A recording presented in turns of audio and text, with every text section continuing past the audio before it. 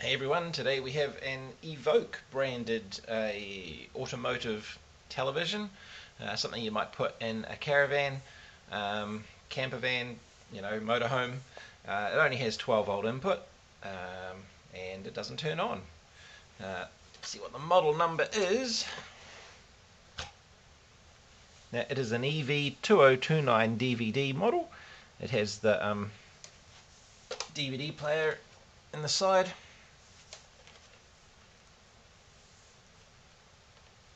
Control buttons up the side too. There's no buttons on the front and just some basic inputs. So HDMI, aerial cable, VGA as well. So I wonder if that's output actually. No, it's probably input. Right, so let's pull the back off and see what's going on. But yeah, no function, no standby light. Nothing. So the front panel separates from the rest of it. There's a whole heap of screws, but you'll find the countersunk screws hold the guts of it into the back housing, which I think for disassembly purposes it's easier if you leave them in, and you get that comes off with the back housing then, and then you can disconnect the front, and then you can take the other screws out and remove this section here. Just might make it a bit easier than have everything sort of fall out while you remove it and swing around the place. Got the board out, and let's move my pile of SMD miniatures aside. What do we got? I mean, like, everything looks fine. We'll start at the DC input, shall we? Best place to start, because no power. Let's follow the circuit in. There was no current draw of any sort when I plugged it in, just to mention that. Let's check for, you all can hear that, we have a fuse. That's the most obvious place to start, so let's check the fuse. Oh look, the fuse is blowing. Oh, I bet someone wired this up in reverse and the protection diode has kicked in. Has not kicked in, has done its job. If there is a protection diode. Is there a protection diode? I hope there is. Otherwise we've got some other problem. How do you find out why the fuse blew? Well, let's go in. So what we need to do is our fuse. That's going to go straight to the center pin of the socket. That's almost always positive. I've actually got an oscilloscope, real old Philips oscilloscope, where they decided to make it negative back then, but that's sort of, I don't know, 40 plus years ago. But for the most part, most of them are center pin positive, and there'll be a sticker on the unit that shows that, so always check if you're not sure. And the reason a fuse blows is due to an overcurrent situation, and the only way you can get more current through it is if there's a lower resistance to negative or ground. So let's find a good ground point. Now, quite often these metal outers of sockets are connected to ground, but every now and then they're not. So if you're not sure, you want to double check. There's a capacitor. Negative will be a perfect reference for that. So if you need to probe from say the metal can to the negative side of that, just to see if it connects through, so you know for sure, because if you're working on this side of the board, it's a lot easier to use the metal can than to try and poke up underneath and work around both sides. But anyway, so another good way to check is big open pads like this. They are usually connected to ground. Just I don't know what they would have put on that actually, but let's find out. So we've got one probe on the metal can and one on here. There you go. So that's pretty confident we're earth, and we'll check the fuse. And we don't have a beep. Now we'll see exactly what sort of resistance we have to ground on the output of that fuse, and we've got 8 megohms. So I'm pretty confident that somewhere along the way there's going to be a maybe a protection diode somewhere that has done its job. I don't know where. It looks like this might go straight into our regulator circuitry. We've got a big IC down there. We've got 4 coils here. That could be 4 separate rails driven by that IC, especially given that there's actually quite fat traces going from each coil into that chip. So hopefully that chip's good. We should possibly check the output of the regulator there. So it probably would be a good idea to even check those 2 capacitors and just measure across them and see what resistance is there, because while we may not have a low resistance on the input, if there's a low one on the output and this thing tries to fire up and create rails into a dead short, then that would overload the input as well. So where are we? Negative was on that side, so if we just probe there and there, and I've got yeah, thousands of ohms, and again on that one, that's fine, that's absolutely fine. So going with blown fuse is our only problem. Gosh, that's a biggie. They rated at 5 amps. I guess that could be for the mechanism for the CD drive, which I wonder if that feeds the CD drive directly as well. We may need to plug that in and check for resistance to ground in case there's a fault in the drive mechanism perhaps. So I might pop this out and actually run some power to it just out of curiosity and see if it does try and pull excess current. So I've got my bench supply set to 0.5 amp max, and I will just going to stick a negative onto negative and the positive onto the end of the fuse, and we'll see what happens.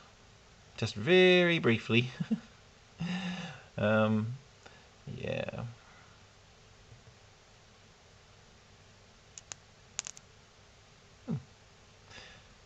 Arky farty. It looks like it wants to pull more than 0.5 amp. I wonder what's going to get hot if that happens. Hold that thought. So I've got on a really low current setting, and yeah, I don't think this is happy when it tries to run. It could be a problem further in. There is a jumper. I wonder if this has been opened. There's a jumper. There's a jumper here, and it says 5 volt there, where it's sitting, and then it says 12 volt over here. Oh, actually, from memory, I think that's for the display panel, because that sets the regulation for the. Here's where the panel cable goes on. And you can choose if you want 5 or 12 volts going to the panel. I have seen that before, so we'll ignore that. Okay, so where to from here? What if we check our LDOs just quickly, so I can see up here we've got a 3 volt regulator. And if I just probe ground to the output there, that's okay. That's okay. No low resistances there. I don't know what this one is, it's unmarked.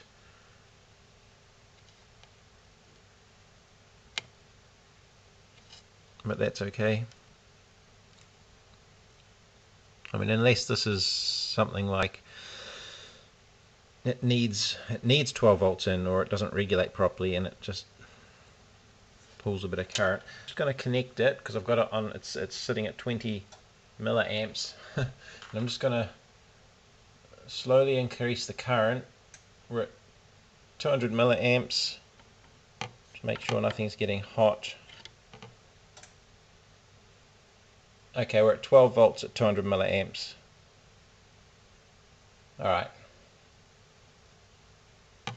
No, that's sitting pretty happily. Nothing's getting hot.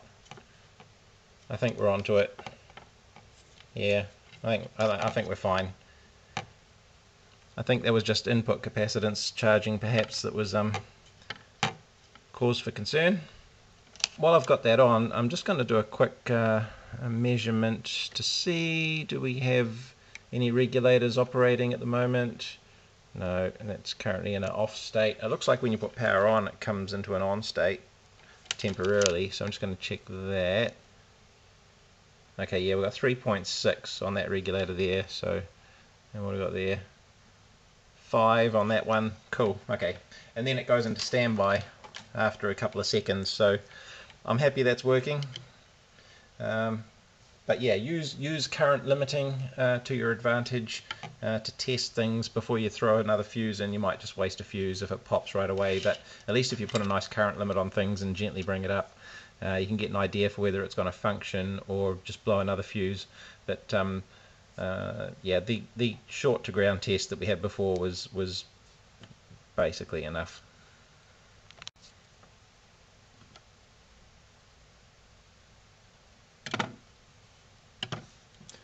I don't have the exact same fuse, and I don't have access to one immediately, so I'll have to improvise a little.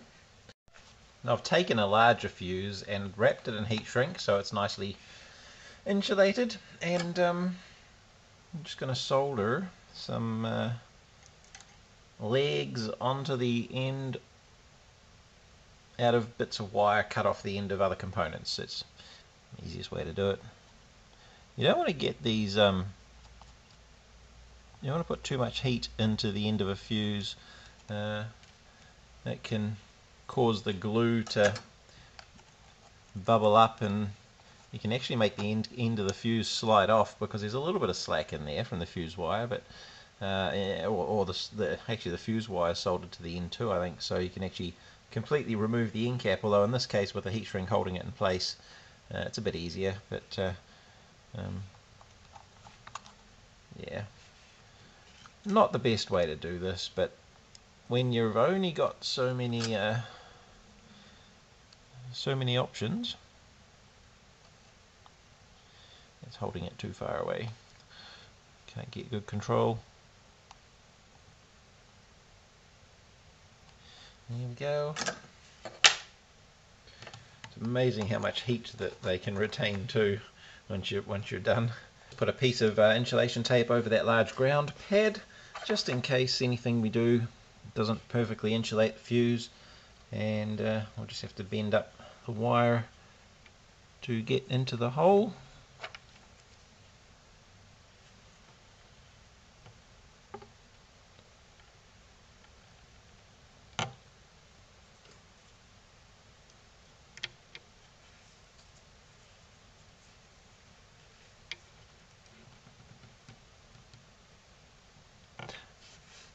I don't think it's going to interfere with anything over in this area, like the mounting post. It's there's not a lot of case work going on, but I suppose it could be something else to consider if you're putting in something that's bigger than specified, whether it would interfere with the design of anything else.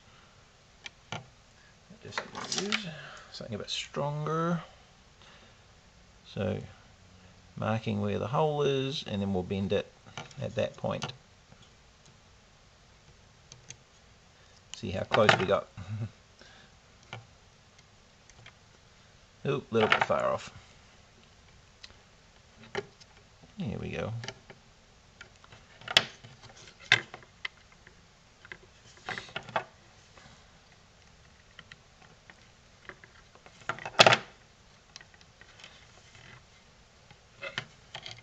That looks alright. There's a better angle. Just got it sitting there. I will probably put a bit of, actually I will put some hot glue on that as well, because being in a motorhome there's going to be vibration, and the wall bracket is only so solid, so it's probably going to shake a little bit, and we don't need this shaking around and eventually breaking the leg off it, so we'll do that as well. Alright, let's see if this thing works. Oh, what have we got going on? Oh look, there's a red standby light there. Hit the power button.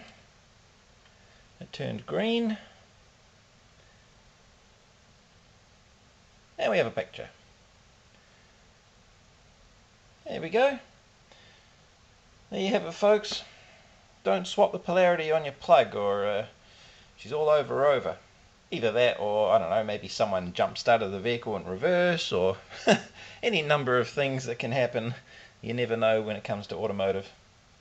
Thanks for watching.